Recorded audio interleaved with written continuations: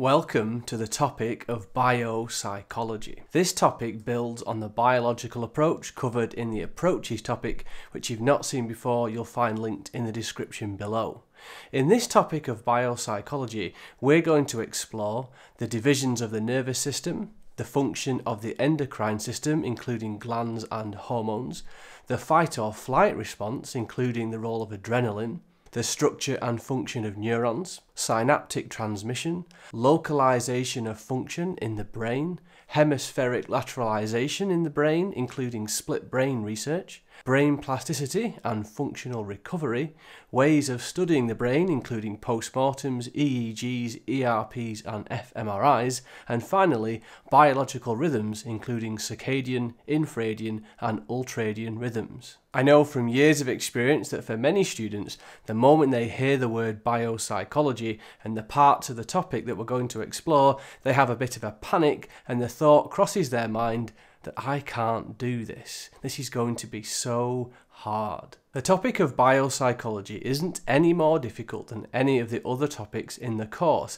but only if you really take to heart what I'm about to say. The biopsychology topic contains a lot of key terminology, which you may not have come across before.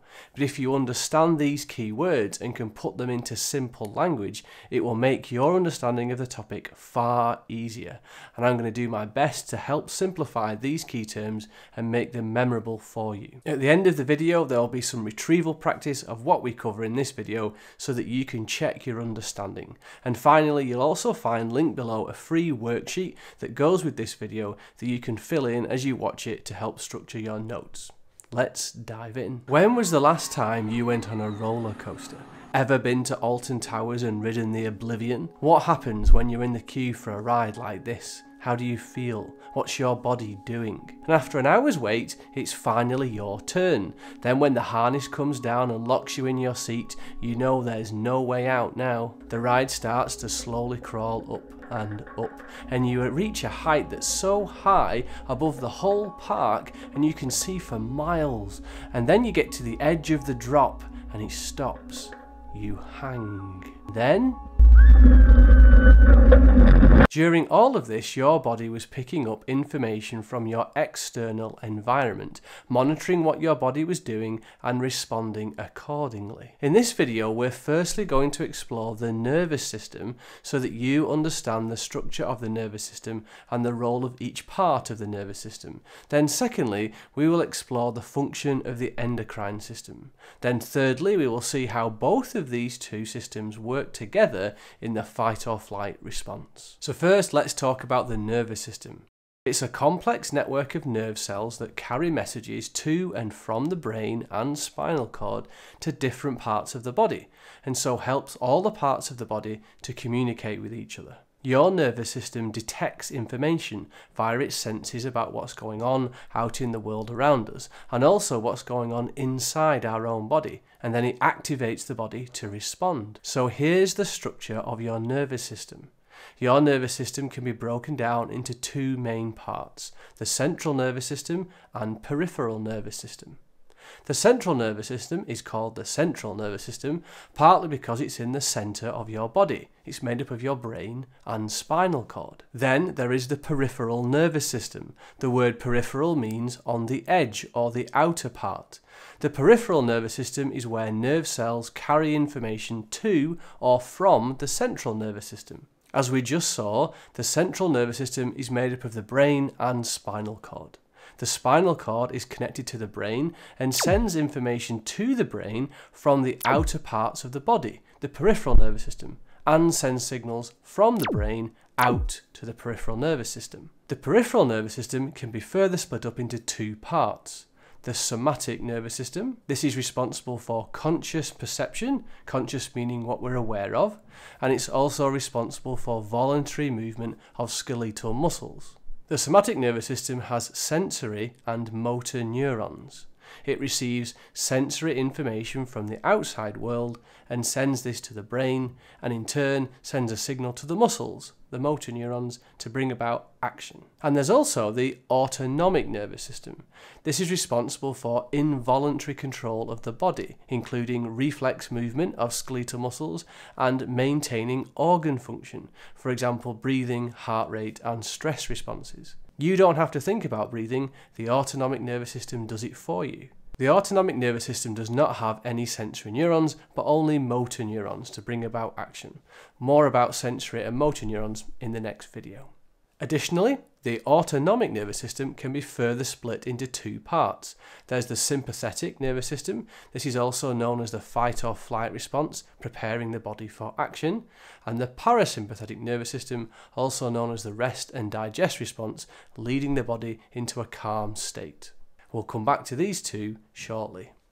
In addition to the work of the nervous system, the endocrine system is involved through a network of glands through the body that manufacture and secrete chemical messengers known as hormones. So instead of using nerves to transmit information like the nervous system, the endocrine system instructs glands to release hormones directly into the bloodstream. These hormones affect any cell in the body that has a receptor for that hormone. It acts much more slowly than the nervous system, but has very widespread and powerful effects. So the function of the endocrine system is to provide a chemical system of communication via the bloodstream and to secrete the hormones which are required to regulate many bodily functions. So meet Eddie the endocrine system.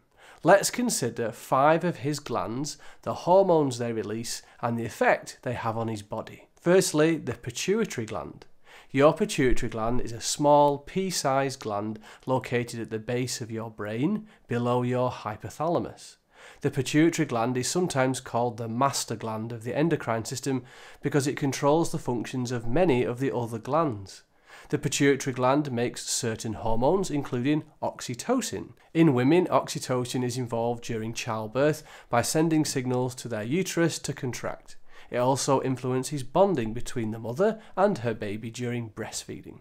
Secondly, the pineal gland is also found in the brain and produces the hormone melatonin. Melatonin helps regulate our sleep and synchronizes our sleep-wake cycle with night and day. As your melatonin levels increase, your body temperature and blood pressure drop, preparing your body for sleep. Moving away from the brain, there is the thyroid gland. The thyroid gland produces the hormone thyroxine. Thyroxine controls how much energy your body uses, called the metabolic rate. It's also involved in digestion, how your heart works, as well as brain development. When the thyroid gland does not make enough thyroxine, many of the body's functions slow down. The adrenal glands, near the kidneys, produce the hormone adrenaline, which stimulates the sympathetic nervous system and brings about the fight and flight responses. Finally, the testes are 2 male reproductive glands that produce sperm and the hormone testosterone. This hormone causes the development of male characteristics such as growth of facial hair and deepening of the voice. Higher levels of testosterone are also associated with aggression.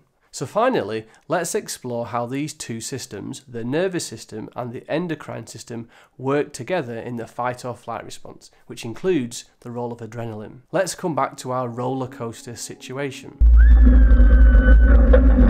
Starting with the central nervous system, which is the brain, when we perceive a stressor in the cue for the oblivion,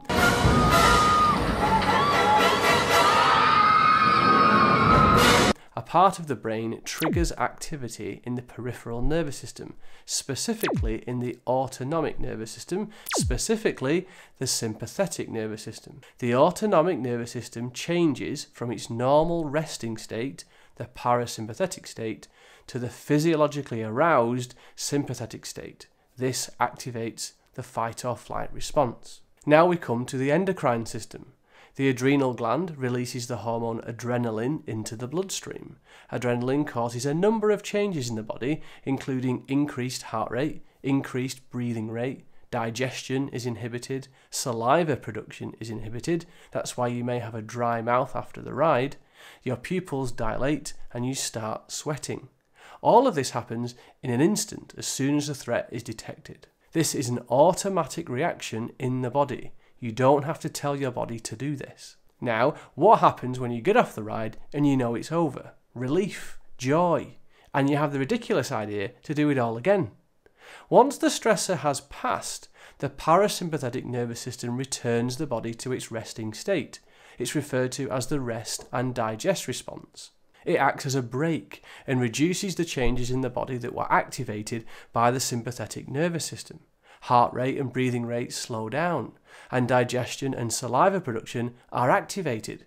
And theme parks know this. That's why when you get off a roller coaster, they are selling you large fizzy drinks at ridiculously high prices. They know you'll be thirsty after the ride. The parasympathetic nervous system works in opposition to the sympathetic nervous system. Its actions are antagonistic to the sympathetic nervous system. So here's a diagram you may find helpful that summarises what we've just covered about the fight or flight response with the involvement of both the nervous system and the endocrine system. So well done, that's the first section of the biopsychology topic. Now it's time to check your understanding of what we've covered. Never be afraid to test yourself. It's one of the key paths to learning. I'm going to present one question at a time, and you can pause the video to answer it yourself first and then press play again to reveal the answer.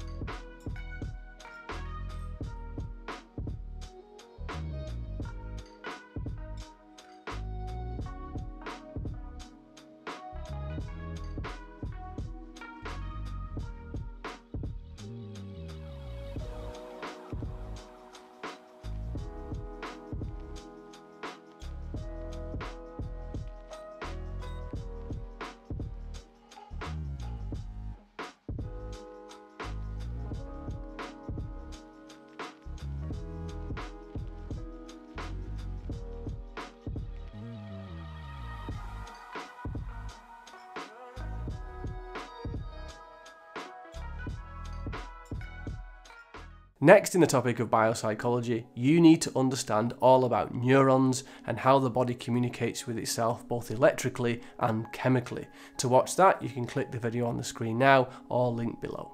I hope you found this video helpful, and we'll see you in the next one.